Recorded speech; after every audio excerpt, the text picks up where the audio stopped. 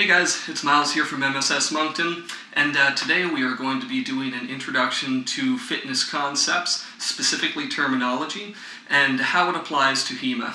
In my experience, people who get into HEMA, they start thinking about a couple of things, right? First off, maybe they're getting into HEMA because they want to get in better shape.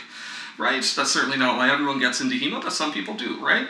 The second thing that I see a lot is people who get into HEMA and they then start to ask themselves about their personal fitness and start saying, hey, well, what can I do to benefit my personal fitness that will benefit my HEMA? So in our club here in Moncton, I really like programs, so we're going to be starting to work on a program that's really going to be focusing on lower body conditioning, okay? And I want you guys to think about this video as the session 0 for that. If you play D&D, I think you know what I'm talking about, session 0. If you don't, I'll break it down for you, right? It's just setting that base level of how things are going to go. I want you guys to understand the methodology so that you get to a point where you can apply it to designing your own routines. Right? So, I can show you a bunch of stuff, but if you don't kind of understand the core concepts behind it, and if we aren't speaking the same language, then the benefit that you get won't be optimal. The benefit that you get will be optimal if we take the time to work through these concepts, and then when the series of lower body conditioning videos come out, you're going to know exactly what I'm talking about and where I'm coming from. So, let's get started. So, the first concept that we're going to be talking about is cross-training, okay? And here's how I'm going to be trying to explain it to you. So, right now, we're working on rower saber, right? But here's the thing, if you get up every day, you decide you're going to train HEMA non-stop. You get up every day, you go outside, you break out your saber, you swing it, you do your drills that way, you're actually not going to get the optimal result. And this is why. Because you're going to be overtraining. You're going to be overtraining your sword arm. And that's something that I really want you to watch out for. When you're doing HEMA, is overtraining your sword arm. Your elbow is going to tell you all about it, your shoulder is going to tell you about it, your wrist is going to tell you about it. When you overtrain, you run the risk of injury. Injury is going to lay you up and you're not going to be able to enjoy your HEMA. So don't overtrain, right? Your body needs time to recover. We're going to talk about that more a little bit later in the video. But back to cross-training. So if we can't go out and swing the sword every day, but we want to be working on our fitness and our HEMA, then we need to be looking at other ways we can train our bodies, right? And, well, over the course of this video, I'm going to explain how we're going to choose the most efficient ways to do that and how they apply to us by looking at different styles of training, different types of movement, and how we can plug them into HEMA. Cross-training. The next concept that I want you to think about is RPE, rate of perceived exertion, okay? And you can just kind of think about this as working inside your ability while pushing it. The RPE system is really great for beginners though, okay? Because it provides you a chart. Okay, there's all kinds of charts out there for RPE. Search for rate of perceived exertion, and you're going to see these charts, and it's going to break it down really easily for you and help you relate what's happening in your training to your body, right? And as you learn more about that, you're going to be able to make better decisions about how you're training. Because there are times when you want to just go 100%, right? There's times where you don't want to go 100%. And you have to know what your 100% is. You have to know what your 40% is. So the RPE system is an easy way that you can apply to yourself that is going to help you determine the difficulty of the exercises that you're doing. Next up is the warm-up, okay? And we're going to kind of, try to go through this sort of in a way that you would actually do an exercise as best as I can. All right? First up, we're going to do the warm-up, okay? Doing the warm-up, we're going to be increasing blood flow and body temperature, okay? You know what? Your muscles are full of blood. That's where the oxygen comes from. All right. So you need to wake that up. You need to start to get those systems working before you go and start your hard workout, right? By taking the time to do your warm-up, you're going to actually make sure that you can work harder during your real workout, okay? And beyond that, this is a good opportunity to work on balance. This is a good opportunity to do some stretching, some light cardio, a little bit of coordination stuff. And I think we're really going to be looking at balance drills as a big part of our warm-up, and some dynamic stretching as well, because dynamic stretching is the classic warm-ups, but I do want you doing balance drills, and I think that's a way that we can, cross-train and make the training a little bit more efficient. So, next up, we're going to talk about all the different kinds of exercises, okay? Well, not all the different kinds of exercises, but we're going to define some different kinds of exercises, okay? Because, I think that sometimes people will join an activity like this, start doing HEMA, and they'll just kind of like go to what they know or what their idea of good exercise is, right? But I want to define these different types for you so we can talk about their strengths and their weaknesses. And first up is going to be aerobic exercise, okay? So with aerobic exercise, aerobic is actually referring to an energy system. It's referring to your body gaining energy from oxygen in your bloodstream, right? And aerobic energy is going, think of that as like a long burn, okay? Think about that as steady state cardio, okay?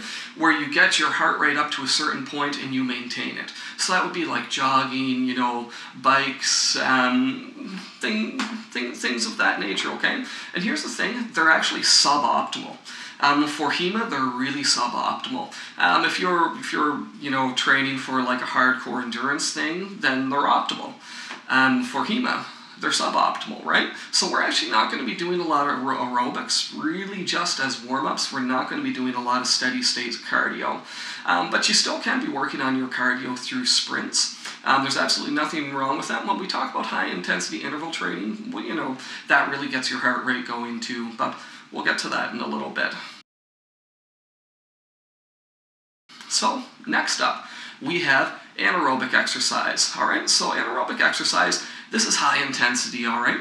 And again, it's referring to an energy system, and it's your body breaking down glucose for energy, right? So where you're going to get this is going to be really, for us, it's going to be a lot of strength training is where we're going to be getting our anaerobic exercise, okay? High intensity weights, body resistance, yeah, that's pretty much it. So it's short bouts of high intensity.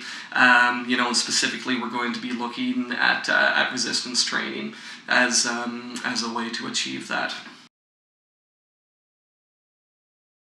Next up, we're going to be talking about isometrics. Isometrics. Think about yoga. Think about planks. Think about wall sits, okay? You're going to be holding a position for a period of time. Strength, endurance, and you know what? Actually, mental toughness. I hate wall sits so much. They make me feel like such a wiener. Just tells me I need to get mentally tougher because I know I have more gas in the tank. And isometrics are really good for that. Beyond that, light yoga is really good for your cool down and also your active recovery. But we'll talk about that a little bit later in the video. Next up, this is a big one that we're going to be talking about, okay? We're going to be looking at plyometrics. All right, and plyometrics, jumping, basically, but I'll expand on that a little bit, okay?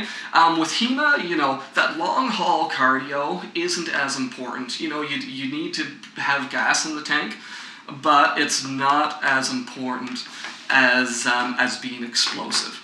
Right? And plyometrics is where we're going to be really training our explosiveness, right? And it's where we're really going to be isolating those movements. And I think you're going to find some really cool stuff in there. And I think it's going to be a total game changer for your HEMA. We're going to be doing lots of jumping things, all right? And you are going to love them. And finally, the last type of exercise that we're going to be talking about is going to be strength training, okay? And strength training, think of that as resistance training, okay? Think of that as weights, doing bicep curls with your barbells, you're doing squats, you're doing the bench press. That's what we're going to be, using that a little bit more for. But for our next series, we're really just going to be focusing on things that you can do at home without equipment, okay? I actually think that we're better off kind of focusing for about 2 months on body resistance and I suppose just building up our general level of fitness so that we don't encounter problems with injury when we start to introduce weights to the mix. Next up, we have high-intensity interval training. I really like high-intensity interval training for HEMA. I think that it's kind of the ideal sort of mix for HEMA, right? And basically, hit high-intensity interval training is actually a really straightforward training concept that's extremely efficient and has really marked benefits with its afterburn effect. So what you're going to do with high-intensity interval training is going to be a 1-to-4 ratio, okay? 1 high-intensity interval to 4 low-intensity rest intervals, all right? So what's an interval? An interval is just a period of time, okay? It's a set of movements. All right, so if you do 20 push-ups, then that's an interval. If you then do 20 squats, that's an interval. If you take 30 seconds to rest, that's an interval. If you do 20 push-ups, that's an interval. All right, and basically what we're going to be doing with HIIT is going to be doing 1 minute of high-intensity, really super high-intensity cardio. We want to be operating at 90 to 100% capacity when we're doing that. And then for the next 4 minutes, we want to do 4 different exercises that are going to be strength training exercises, right? And those strength training exercises will be more isolated and won't be putting you at that 10 RPE, that 10 rate of perceived exertion, which is the point where you just feel like you can't continue anymore. All right? So this will start to become pretty clear as we do it, but it's a fantastic way of training. Specifically, since we're going to be looking at a lot of plyometrics, a lot of explosiveness training, these really mesh really well together. And beyond that, you're going to see a real benefit in how it burns fat. All right? So with steady state cardio, you're burning fat over that period of time. And afterwards, with high-intensity interval training, you're getting the benefit of damaging your muscles enough that they need to be repaired. You're also getting the benefit of really turning up your metabolism, and it will stay going for a day or two after you do a HIIT routine. So you're going to be getting that. That type of stimulus that you really need to create muscle growth with the resistance, the strength training, but you're also going to be getting some really great fat burning benefits as well. And of course, the format plugs in really, really well to plyometrics, which we're really focusing on that explosiveness, right? Can we get into measure? Once we get into measure, can we get offline? You know what I mean? Can we propel our body forward fast enough to be threatening and hard to react to? All right, and that's kind of what we're working on here, guys. Next up, we'll talk about a compound exercise, okay? So if you think about the last series of video that we did, there was one movement that we did quite a lot, okay? And it was the squat into the parry, into the Oberhow, squatting, parrying, Oberhows, okay? Compound exercises basically work multiple muscle groups at once, all right?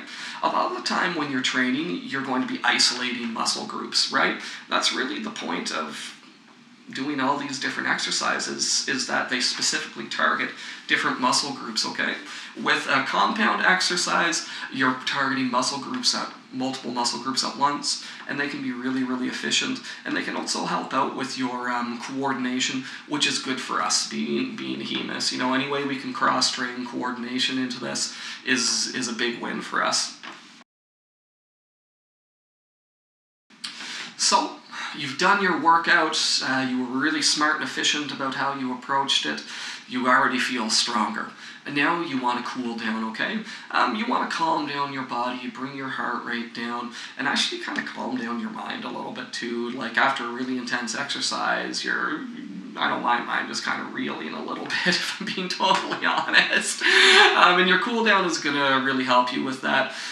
This is nice, passive stretches, light yoga, just general light exercise, okay? Let yourself come down a little bit. Try not to just do a hard stop. Try to kind of ramp up with your warm-up, ramp down with your cool down. You're going to feel a lot better as a result. So next up, we're going to talk about recovery, and specifically active recovery.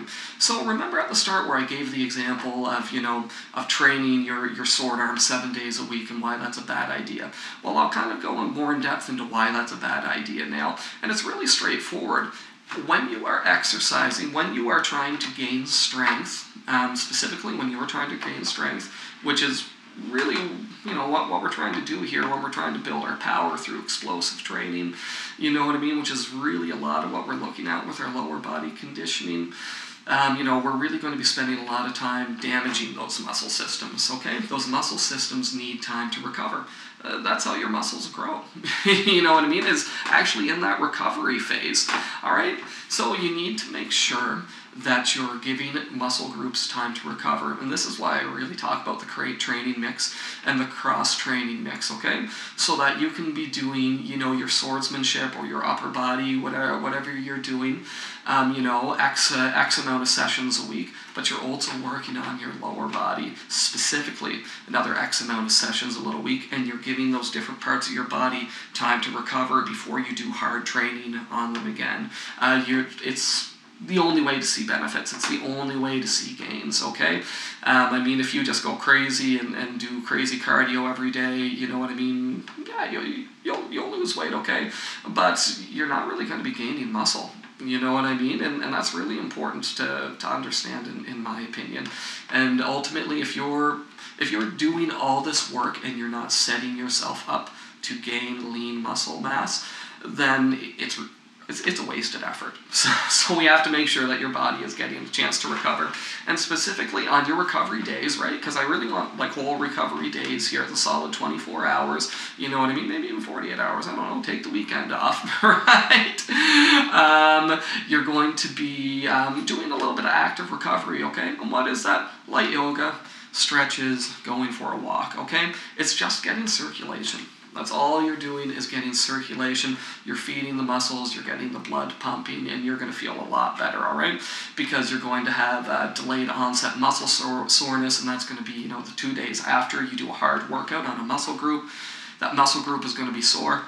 That's good. That means that your body is repairing itself, okay? A chemical is released as your body is repairing itself, and that's what causes the delayed onset muscle soreness. So that soreness is a good thing. It tells you that your body is doing what it's supposed to be doing. But of course, don't get that confused with, maybe pain you might have from swelling. Watch that on your right elbow. Watch that on your, right knee, right hip. For me, I kind of have to watch out for that a little bit. If I overtrain at all, I can get swelling in the joints. If you're hyperextending, if you're experiencing ligament damage, that's bad. But sore muscles is good, and it's the way. It is the way. All right. So there's some beginner fitness concepts for you. What's going to happen here is I'm going to be putting out a series where you're going to be able to put all of these concepts into action. Of course, this was our session 0 so that you understand why we're training the way we're training and why we're taking breaks, why we're not just going for big runs, okay? And just to let you know that, we're actually trying to create a very specific effect through very specific movements. I hope that you join me. I hope that you do all kinds of crazy jumps and who knows what else with me to try to gain that explosive power, so that when you're swinging that stick, you're moving forward so fast that you can't even believe it. He's just terrified. He wants to run away. He won't run away. He'll be fine. Okay. The follow-up to this video which I may or may not put out before I start up the lower conditioning. We'll actually be talking about diet, all right? Because right now we've defined our concepts for how we're going to move. The other big part of this is going to be what we're putting in our body, because what we're putting in our body is going to directly affect our outcome in a really major way. And we can get ahead of this with a couple really simple concepts that I know have worked for me over the years, and I'll talk to you about that in a separate video, okay? And you're going to learn all about the wonders of whey protein powder, and I promise it's not douchey, it's super efficient and really good, okay? Talk soon, guys. Bye.